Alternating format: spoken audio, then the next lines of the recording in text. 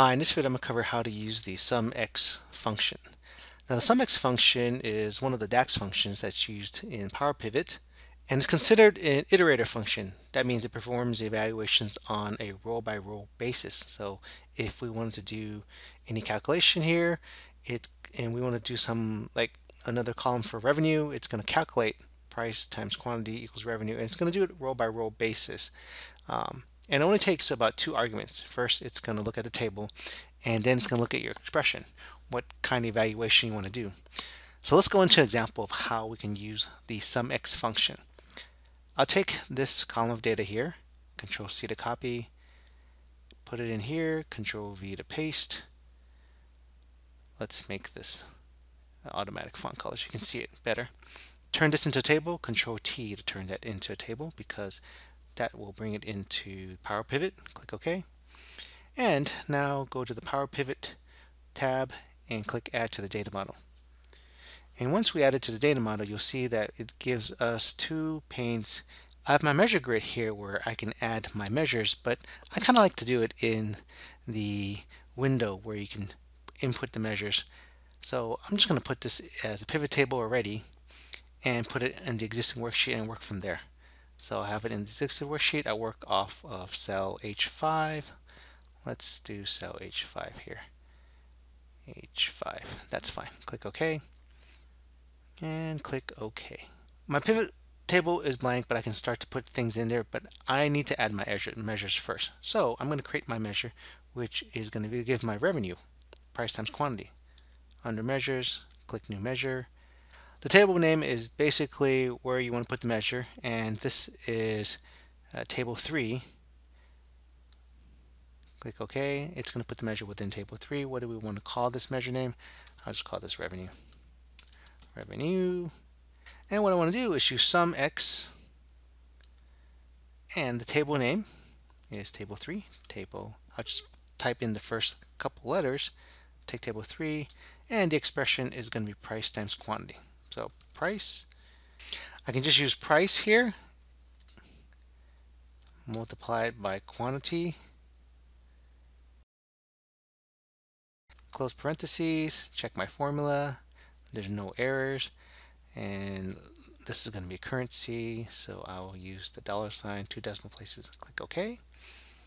And now I have my revenue. It's automatically added that in there. It's added that into the values field. So let's bring the product in. Product, and then we have our price, and then we have our quantity. Turn this into a better looking table. Under report layout, data, design, report layout, show in tabular form, and now I have my price, quantity, which is my revenue, right? So if I did here and I did the formula here and did B2 times C2, press enter, 4.8. Let's drag this down here. Yeah, 4.8, and that total there, let's sum it, equals sum, and select that, close parentheses, press enter. That gives our sum here. Now another way that we could have done this is actually putting it in and creating a calculated column instead of a measure. If I went back into PowerPivot and went back into manage and create a column here, I can also do the same thing. This would equal that times quantity. And it's going to calculate it all. This is a calculated column, not a measure. It's very similar. I'll just call this one revenue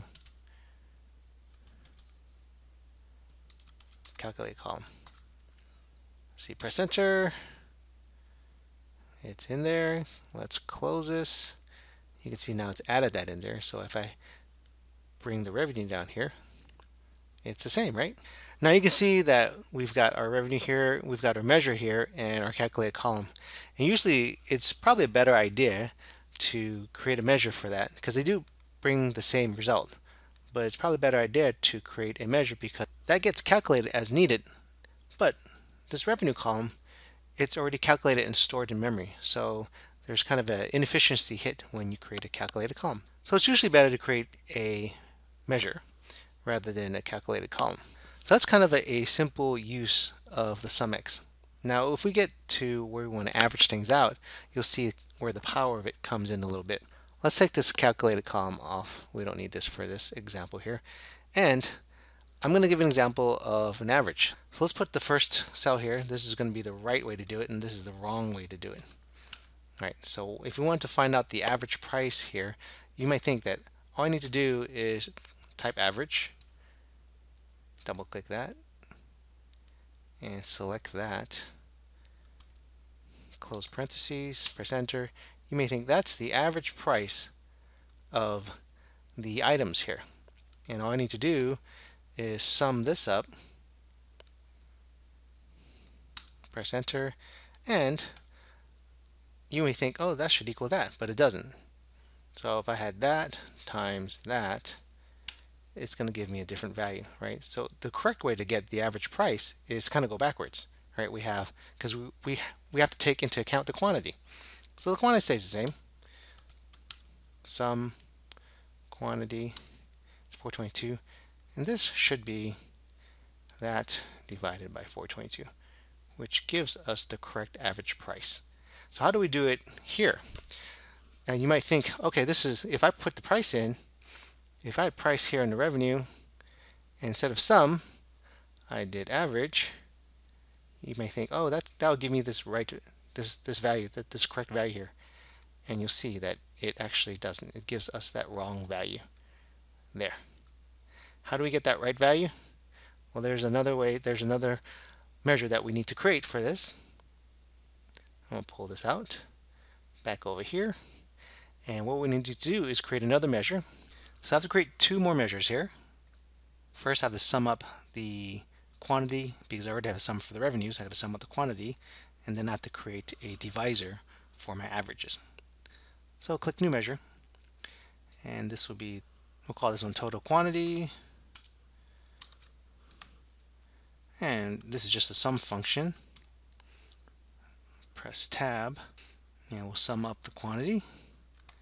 Check formula, no errors, click OK. Now the second function that we want to, second measure that we want to create is the divisor measure. So go under Measures, New Measure again, and now we'll call this average price, and this is going to be using the divide function. Divide, press Tab. The numerator is going to be our revenue, so let's look at our, let me type table 1 to find where my revenue is. We're going to have that revenue that we created much earlier, so table 3 revenue, and the denominator is going to be our total quantity. Type table, where's my total quantity? It's right down there. That's the summation of it. Close parentheses, check formula, no errors, and this is going to be currency. Click OK, and we have our average price. I'm going to move this over here, and let me move the revenue down so it kind of is in a better order. So we have our average price, we have our total quantity, and our revenue. So we can see here that our average price here calculated it out correctly here. We have our 332, we've got our total quantity is 422, and of course our total price here of 1400, right? So if I had put this price here and tried to average it, it would give me the wrong one, right? So you can see here the SUMX enable us to correctly identify the average price here in this particular setting for our data here. So it's not using the average of this because this did not take into account, this value here did not take into account of the quantity. We needed to take into account the quantity first to get our average price for those units. And if we did it in the pivot, we couldn't do it where we brought in the price and used the average capability or the average selection in the pivot table. We had to do it in DAX.